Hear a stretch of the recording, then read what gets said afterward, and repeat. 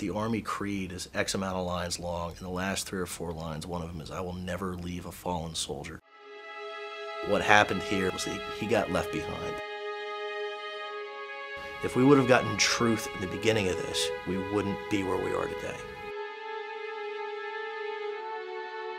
You get totally launched into a place that you never knew existed, ever, and everything's changed forever.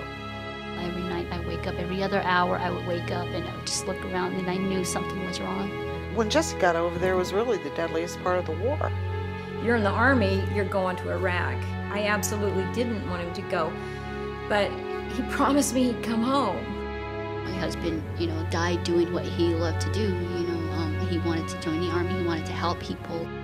War is probably the most complex and difficult of human activities. Good people, highly trained, highly equipped, can actually result in terrible tragedy.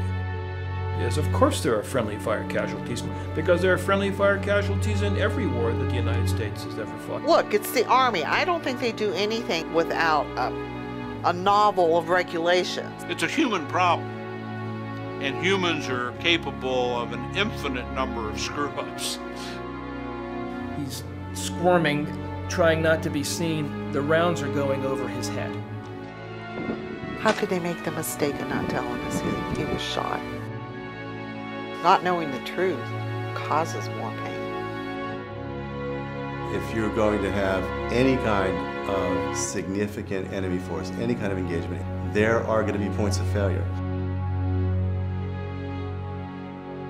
It becomes something you are obsessed with.